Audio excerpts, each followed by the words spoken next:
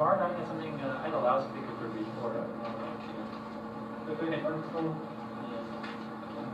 Well, can everybody hear? Yeah. Oh, maybe we can.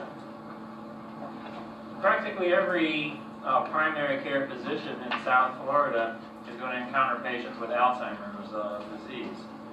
He or she can either refer the patient elsewhere, which is often the case, or accept responsibility for comprehensive care. And comprehensive care, it is. It's complicated because really you're inheriting not just the patient, but you're inheriting an entire family. And as the disease progresses, the care given to the family, the time to the family, and the caregiver actually exceeds a great deal the amount of time that you give to the patient. And since it is a downhill course, it's somewhat frustrating. There is no treatment for the, unfortunately, for the cognitive impairment at this stage. But there is a lot that can be done to make the disease better for the patient. You can help the caregiver handle the patient better, and it's got a lot of rewards. I'm going to refer to our handout, but unfortunately not everybody has one. But we will be getting it to you sometimes during the session. But I'll go over it slowly, and you can follow along what we're talking about. There are certain things that the physician has to have in his chart, and I'm calling it the essential chart of information for the chronically demented patient. And the first point is the diagnoses. Now, you notice I didn't say diagnosis. It is very important, first of all, to establish the diagnosis of Alzheimer's disease. But the patient often has other diagnoses as well. They may have heart disease, they have diabetes, hypertension, various other things. So we can never lose sight that the patient has multiple diagnoses. Regarding the diagnosis of Alzheimer's disease or dementia, it's very important that when the patient comes to the office, often brought by the spouse or the husband or some other members of the family, and they've noticed that there have been changes in behavior, changes in cognitive function, that the physician doesn't get fooled because many patients with Alzheimer's disease are very adept at their social presentation.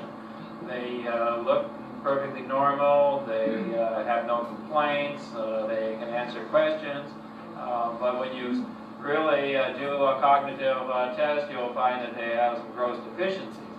And the worst thing that the physician can do is to just tell the family, oh, he's okay, he's getting a little bit older, and not really focus in that the patient is in fact has a serious cognitive impairment. This is somewhat devastating to the family, and then the family doesn't realize that the patient who may not be cooperating too well, the concept that he won't cooperate. If we know that he has a disease, dementia, it's that he can't cooperate. He won't do things because he has a brain disease. It's not that he's being difficult or argumentative. And it's very important that the caregiver have a diagnosis so that they can start getting information, they can start making communication with families and friends and the community so that they can become informed of the disease. The worst thing is just being in limbo, and maybe there's something wrong, maybe there isn't. So a diagnosis has to be established. Unfortunately, with Alzheimer's, we don't have a simple, foolproof test that says somebody has Alzheimer's. But you can be reasonably certain. Of course, it is a diagnosis of exclusion. You have to rule out certain types of problems, drug problems, metabolic problems like thyroid disease, depression, and so forth. And part of our handout is we're going to discuss some of the factors that can cause dementia other than Alzheimer's, or can make the cognitive impairment of the Alzheimer's patient worse. This was at Predican. So the diagnoses and diagnosis is very important. Now the second aspect that should be on the physician's chart is the symptomatic and functional history from the patient and caregiver, including the time and speed of onset and the rate of apparent decline. Now, all Alzheimer's patients are different. Some have a clinical course where things are stable for a number of years. They live 5, 6 years. It's a very slow progression. Others have a very rapid progression over a year or two where they're totally incapacitated and dependent. So the physician has to have some way, just as if when you follow the weight, you follow blood pressure, you follow somebody's growth when they're a child, be sure that they're growing at a certain level. There's also curves of the way somebody declines, and it's important to have that documented so you can make some meaningful interventions. And periodic cognitive testing is important to see where somebody is standing. Have they gained? Have they lost? And if they have lost in certain areas, you can focus in on the areas that are preserved. Perhaps they aren't able to communicate too well, but they can still enjoy hearing people. They can enjoy music. They can enjoy listening to the radio. They can enjoy going to concerts and so forth. There are areas where they can enjoy it and find fulfillment. The third element is continuing assessments of functional level. And this has to do with their ability to care for themselves, the ability to drive, to manage their own affairs, to dress themselves.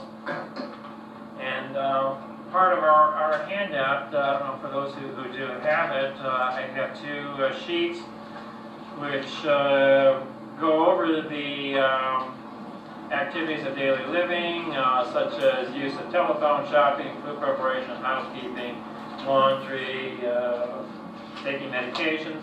Hopefully, do we have them here now? Okay. Who doesn't have?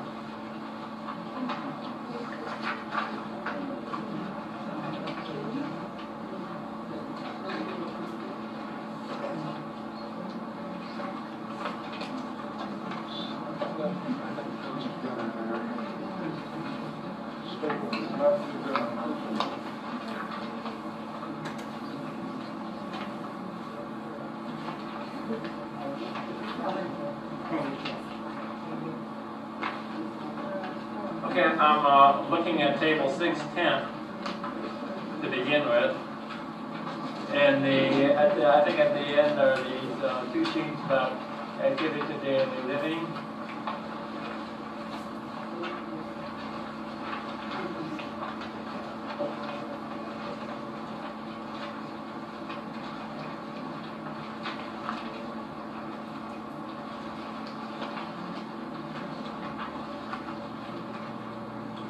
Okay, I'll continue. We were on number 3, continuing assessments of functional level, ability to drive. This is a common problem for the physician, knowing when to advise the family and the patient that the disease is advanced too far where somebody should be able to drive. It's generally felt that the physician should be the one to make that decision, not necessarily the family, because this is often a area where there's a lot of conflict between the caregiver and the patient. The patient wants to drive, and if they feel frustrated by the caregiver preventing them, then they may act out, may create some type of hostility. So that decision should hopefully come from the physician or other professionals.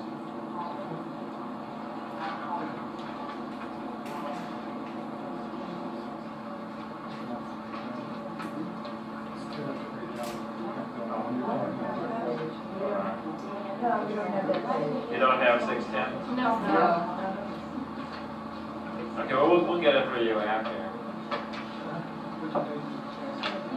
lot of people don't have table 6 to 10. 6-10? Okay, we'll get it to you after then, is that correct? We can get it to you. Who doesn't have 610?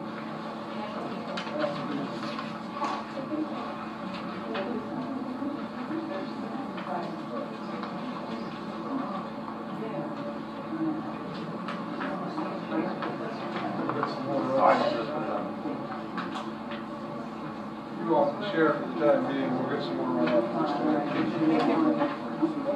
Oh, we'll get it to you after.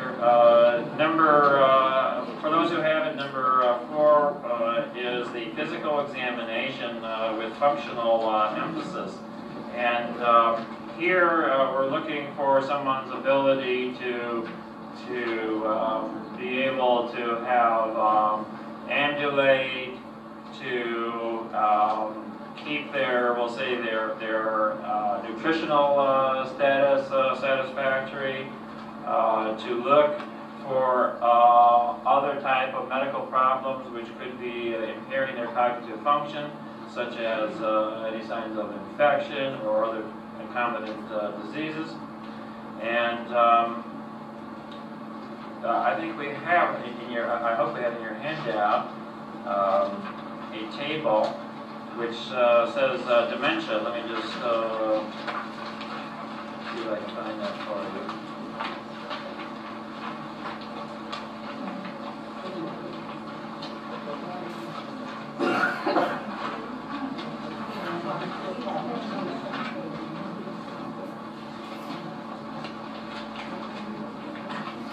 I don't think I have mine, but basically what it looks like this. Does everybody have that? Yeah.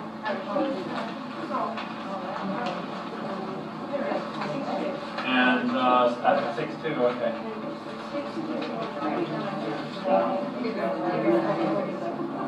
And this is a mnemonic to remind you that the D stands for drugs, E, emotions, metabolic, E for environment, eyes and ears, and nutritional, trauma, infection, and so forth. But when a patient is being examined, very obviously these things should be thought of. Review of their drugs, look for emotional problems that may be present. Depression is common in the early stage of Alzheimer's disease, and also in the late stages as well. Metabolic abnormalities such as underactive thyroid or overactive thyroid.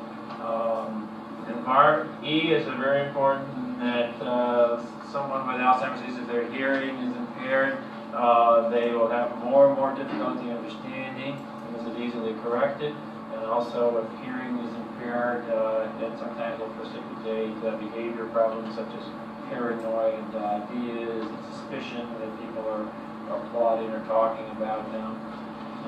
Nutritional, well, we know that a lot of Alzheimer's patients don't eat well. They have difficulties at the table. Sometimes they're sort of not included in family meals because of their behavior problems. T is trauma, and Alzheimer's patients are prone for falls, tripping, and they might wind up with a subdural hematoma, which is a clot that can seriously impair cognitive function. And I is infections, minor infections, urinary tract infections, bronchitis. The patient's cognitive functioning can become seriously impaired, and yet they often don't give clear-cut symptoms because of their difficulties with expressing themselves. So the physician has to look very hard for any type of infection or problems. And A Yeah, A, of course, would be hardening of the arteries, things that may cause stroke and so forth. There's no reason that the Alzheimer patient can't have a stroke as well as a primary disease.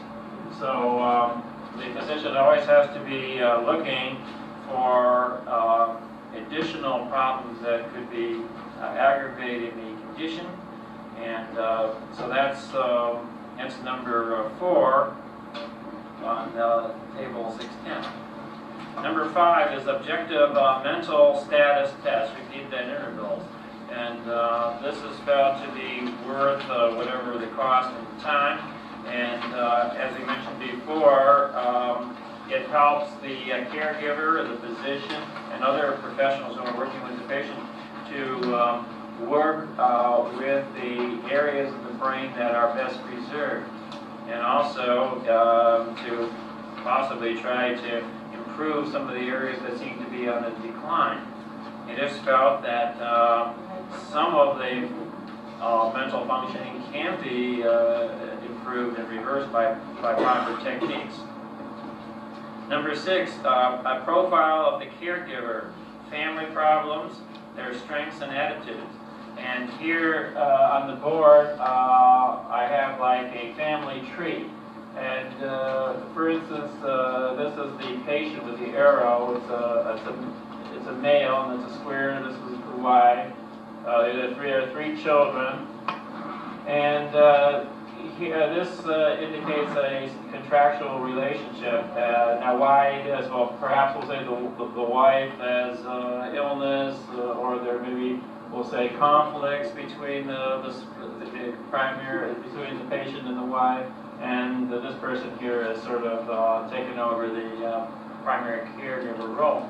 Well, she has her own problems. She has a husband here and several children, and if the physician keeps track of this as part of the chart, then you can have the age, where the children live, and this way, every time the patient comes to the office, you don't have to start from scratch. Like, tell me about your children. You can sort of keep track of what's been developing in the family relationships, who this person can rely on for some help, and so forth.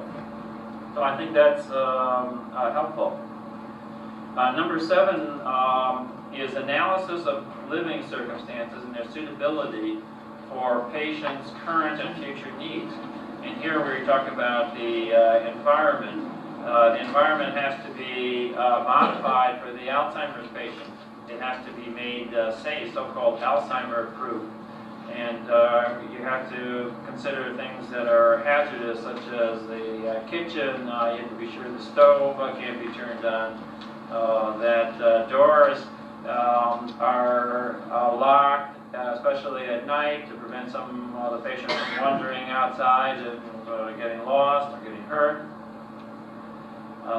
And it's also mentioned that, advised that locks on doors should, if possible, be somewhat disguised, so that the Alzheimer's patient isn't just pulling at the door, getting frustrated, and trying to get out of a door that he can't work the lock. So if you can disguise the door or cover it, it makes it better.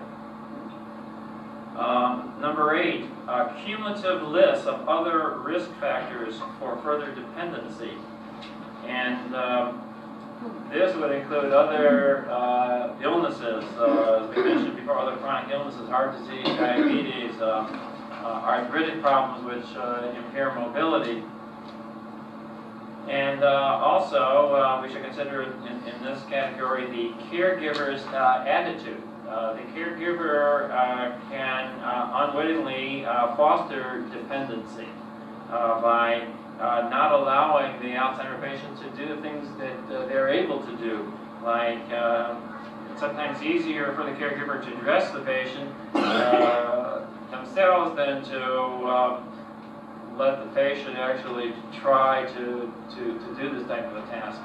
And the caregiver should make the, for instance, like with dressing, the clothes can be put out, or they can be put in a closet which just has the clothes for that particular day.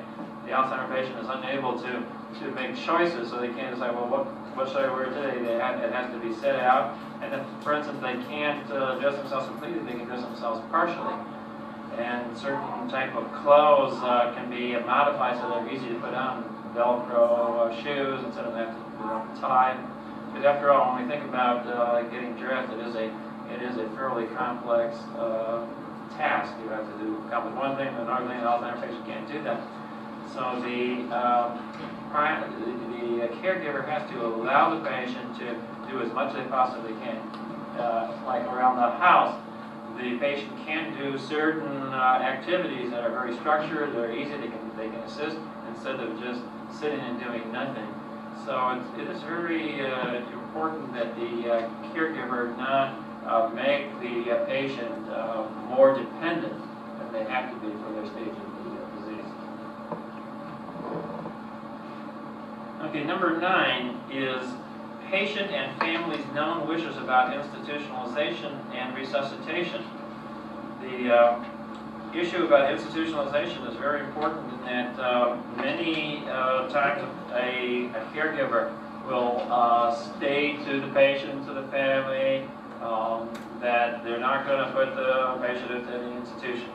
And then later on, as the disease gets much worse and the stress on the caregiver is so great that they're not unable to manage, then they have to go into an institution, and then there's the guilt feeling and all the problems that engenders from the family. Why did you have to put my father into an institution?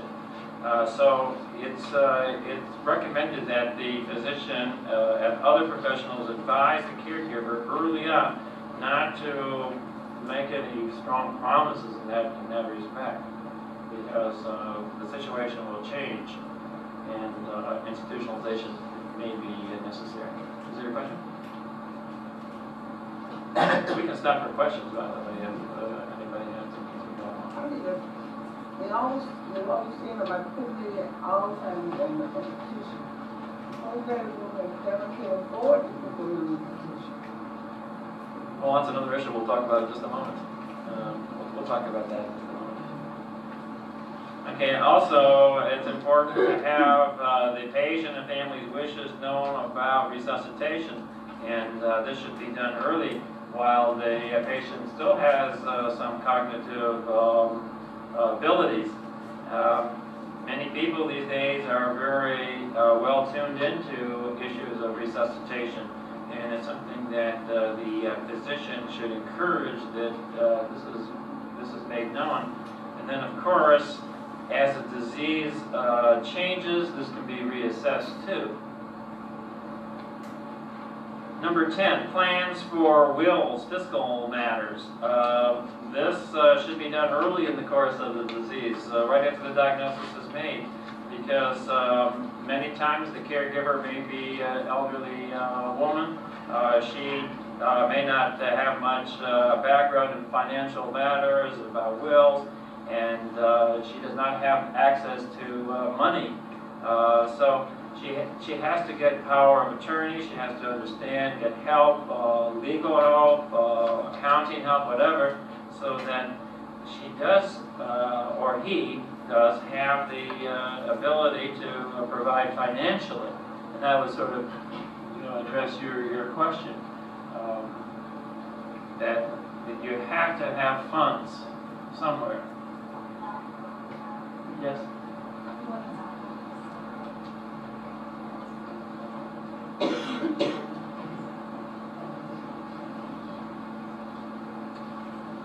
Okay, number 11 in table 610 is current and probable future needs for assistance. And here, the caregiver has to be realistic as to what her needs are going to be, or his needs are going to be. Support groups, counseling, friends and family, And this also should be on the medical chart.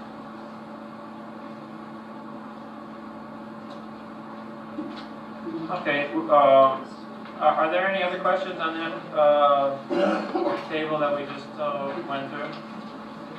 Excuse me, does anybody not have that table 6 to 10? Because we have copies now.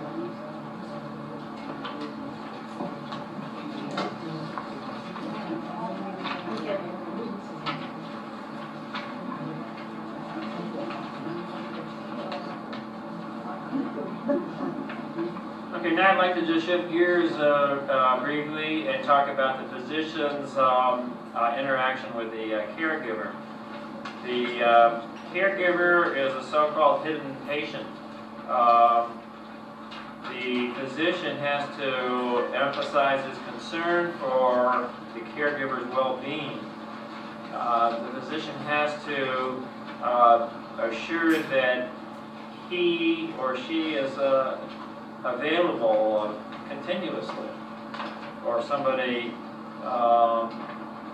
another physician, you know, if naturally something to go away, you need somebody to back you up, but there has to be the concept that the physician is available for all types of problems. And the physician has to emphasize that the caregiver's approach to the patient will greatly influence what happens with the patient regarding behavior, mood, disruptiveness. The caregiver must actually follow 10 basic principles. It's not in your handout, but I'll go over it slowly. The first one, number one, is they have to be realistic regarding the nature of the illness, and they have to make plans accordingly. At the present time, there is no effective treatment for the cognitive impairment, and that has to be known. And the caregiver has to know that this is going to get worse over a period of time, that the needs will change. Number two, the caregiver has to recognize the need for help. They have to seek it, they have to accept it, and sometimes they have to pay for it. And we know that a lot of caregivers, especially older ones, are often reluctant to accept any help and assistance. Number three, they have to find a support group. It's very important. Fortunately, in our community now, there are a number of support groups. I cannot emphasize how important that is. Number four, the caregiver has to communicate with other family members, and they have to tell the other family members, they have to tell it the way it is. They can't minimize the problems. A lot of times I've had the experience where the caregiver is reluctant to tell the children and tell the friends that how bad the situation really is, because they just don't want to burden their family and their friends. But it's important that they get this out, because they really will need the help and support of their family and friends. Number five, the caregiver has to maintain their own health, and they have to get adequate sleep. They need a physical outlet. They need social outlet, social contacts. And in the handout, we do have it says behavior problems of patients cited by a patient. And I would like you just to look at the bottom table, table 3. And it says problems caregivers cite for themselves. And we see chronic fatigue, anger, and depression. 87% of the responders gave those symptoms. The second, family conflict, 56%.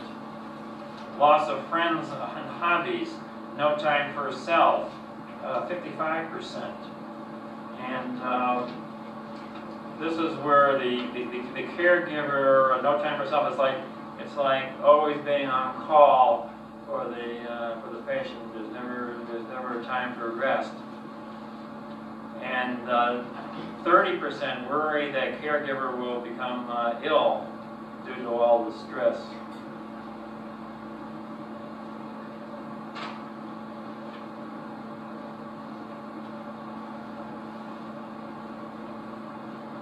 Okay, so maintaining health for the caregiver is extremely important. I mentioned the concept of the hidden patient. When the physician takes on the responsibility of an Alzheimer's patient, he should be sure that the caregiver is either under his care or under somebody's care, because they often do neglect themselves. Number 6, plan for the future, socially and financially, because after all, despite the efforts and the devotion and the time and the weariness that the caregiver develops with all the work and the frustration, that eventually the patient will die, and there has to be something after for the caregiver. Number 7, be informed, be educated, and by proper education, a lot of the problems that the Alzheimer patient will present can be really anticipated. And these problems can then be, you can develop coping strategies so that you aren't caught by surprise. You don't have these emergencies develop because you've thought about them, and for the most part they can be anticipated. Number 8, plan financial and legal aspects. And here, once again, you must have sufficient funds, yet have power of attorney. Number 9, continually work to find and enhance the preserved function.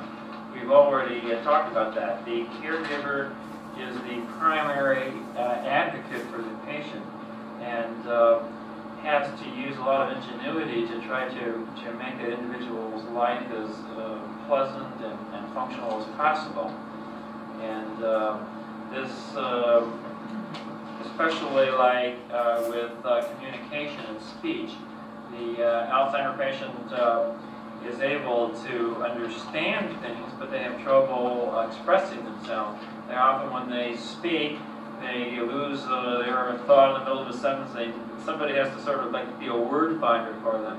That hopefully would be the caregiver. So the caregiver would sort of know what the patient was trying to say and help them. Number 10,